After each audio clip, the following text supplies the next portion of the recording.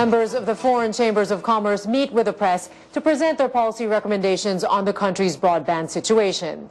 They say the problems hounding the country's internet connectivity include anti-competitive practices, ineffective regulation, and inadequate infrastructure, among others.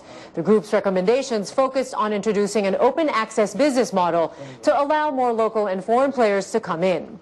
The group also calls for an upgrade on the current policies and the lifting of restrictions in the Philippines when it comes to market competition.